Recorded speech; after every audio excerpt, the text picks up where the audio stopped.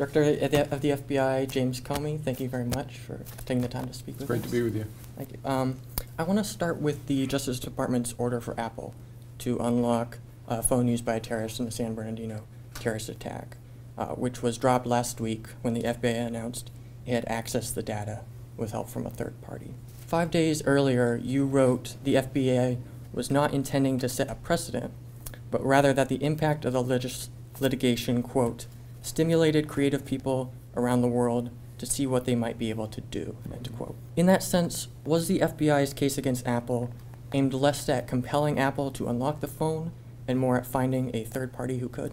Yeah, no. The litigation, the judge's order was sought so that we could investigate in a competent way and get into the phone of one of the killers. That was the purpose of the litigation. The attention that it brought, accidentally, sort of fostered a worldwide market for creative people to try and find ways to break into a 5C. The details are important, a 5C running iOS 9. And we had tried to do that. We tried to find people inside government. We'd asked everybody in the government, and nobody could, but the attention fostered attention so that a private party came forward and said, we think we figured out a way, and that got us into the device. Mm-hmm. So the FBI did everything in its power and resources of the U.S. government to try to unlock it. Yeah, we did everything we could think of. We asked everybody inside the U.S. government, including in the intelligence community, if anybody had a solution that might get us into the phone, and nobody did. We asked people in the private sector too, and nobody did. And so we brought well, we didn't, the FBI doesn't litigate, but the Justice Department on our behalf sought the court order to compel Apple to write code that would allow the court's order to be given effect. Mm-hmm. What does it mean, though, if a third party could have this ability to unlock the phone when members of the U.S. intelligence community cannot? Well, it means that there's not a monopoly on creativity inside the U.S. government, especially when it comes to technology. Mm-hmm. But do you think it poses like a risk to perhaps the government's own electronic data if these perhaps unknown third parties can do this and the U.S. government cannot? It's sure, in a sense. I mean, one of the things the FBI does is battle hackers of all kinds, and so our systems, the FBI's and the rest of the government, and I'm sure our devices are always subject to nation states trying to get into them, criminals trying to get into them, hackers of all kinds trying to get into them. So there's always risk. There's no such thing as totally secure. There's more secure and less secure. Mm-hmm. And you've said the impact was that it created, that this third party was able to unlock this, but not the intent. I'm wondering then, why did the FBI choose to file its order publicly? That was a decision made by the Justice Department lawyers. I think their judgment was in the Central District of California. They did not have a reasonable basis for keeping it sealed.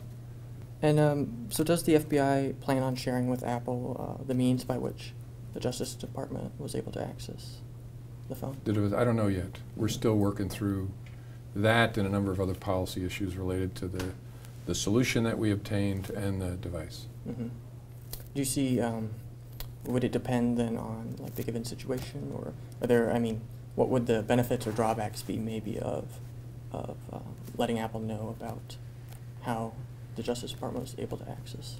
Well, drawback, obviously, would be that Apple, I think, given what they've said about not wanting to help us get in the first place, would attempt to make obsolete the solution, and so we lose the ability to access similar phones in similar situations. That's an important consideration, but we haven't. It requires a whole lot of thought because we want to be careful and thoughtful about it inside the government, and we haven't come to that conclusion yet. Mm-hmm. But sure, it would end our ability to use this particular tool, again, on a 5C running iOS 9, which is a bit of a technological corner case to begin with, frankly. Right.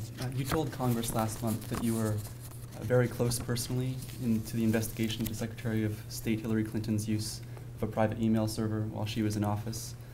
What did you mean exactly by being very close personally? And relatedly, have you involved yourself to the same degree in responding to any other such security referrals, or is this case exceptional in that way?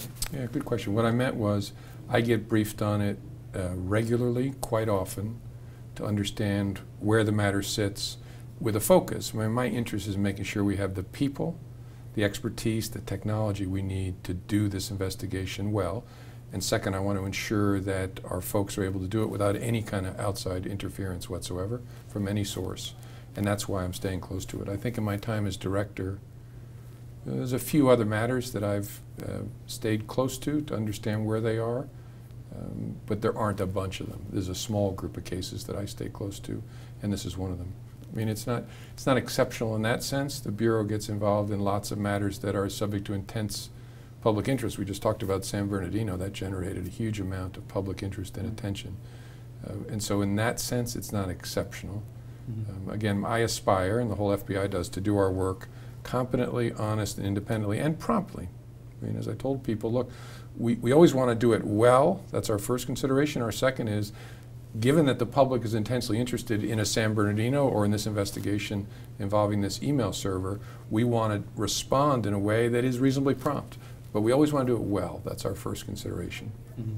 In 2004, predicated on your refusal to authorize the continuation of a classified program, you were intent on resigning as acting Attorney General even after the Madrid train bombings the next day. I'm wondering, as the director of the FBI, how would you respond to orders from the next president to employ methods of interrogation that are currently illegal under international law, such as waterboarding or actively targeting terrorists' families? I will answer the question in a more general way. As I said at the time, when I was confirmed as Deputy Attorney General, and then when I had to testify about the so-called hospital incident, I got testified in 2007, I take very seriously my oath to support and defend the Constitution of the United States. Like we've put it in the mission statement of the FBI. Our mission is to protect the American people and uphold the Constitution of the United States. And so if any job I'm in, we're either going to do it lawfully and appropriately and consistent with the Constitution of the United States, or after all my best efforts to try to get us to that place, I won't be working in that job anymore. But that's not to comment on any future administration. So a question about the FBI's current work. You've said that counterterrorism, specifically the fight against the Islamic State, is among your top priorities. So what specific strategies has the Bureau found most successful, or which you think hold the most promise in this fight against the Islamic State within the U.S.? Yeah, so you're right. Our #1 priority is counterterrorism. Huge feature of that is the threat posed by the Islamic State. There's obviously a whole of government strategy against the Islamic State. Our piece of it is to try and protect Americans here at home from attacks. And so there's a number of strategies we engage in there. One is to try to understand who might be consuming the poison of the Islamic State, especially that which is coming through the internet, and then radicalizing towards violence and trying to disrupt them. And so that involves court-ordered electronic surveillance, it involves sources, it involves undercovers. It's a multi-pronged approach, but the goal is to try to find those needles in the haystack that are on their way to killing somebody and disrupt them, first. Second, and do that so that we send a message that changes people's behaviors, either people who are thinking about traveling to be with the so-called Islamic State or killing people here know that they should be afraid of what would happen to them if they move down that path. There's probably other aspects to it, but that's what first comes to mind. Moving on to another subject. Everyone's a little bit racist. You said last year at a speech in Georgetown University, quoting the musical Avenue Q. How do institutions like the FBI, how does law enforcement work to resist racism in a significant way? First, by talking about it, right? By acknowledging that we all carry, as you mentioned, latent biases. That's one way. We spend a lot of time in training of our people to try and address that, to raise their consciousness.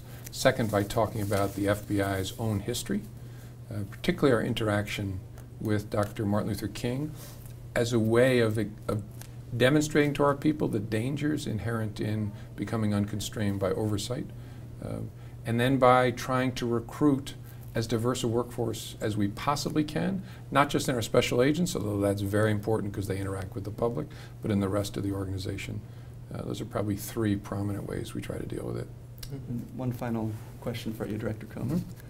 In a news analysis piece in the New York Times last year about President Obama's final State of the Union address, Peter Baker wrote, "A certain number of relatively low-level terrorist attacks may be inevitable, and Americans may have to learn to adapt the way Israel has." Do you agree with this assessment? Do you think the United States and perhaps other Western countries may need to get used to more frequent acts of terrorism? Yeah, I hope not. I mean, the United States sits in a very different security environment than Israel, a very different neighborhood. And we've brought resources to bear since September 11th that are extraordinary, so that we never have to live in that world where we accept it. And so, no, I wouldn't concede that. We have a very difficult job, especially one of the things I'm going to talk about tonight is encryption, especially when we're looking for needles in a haystack, and it's a nationwide haystack, and the needle can go invisible on us. Very, very hard.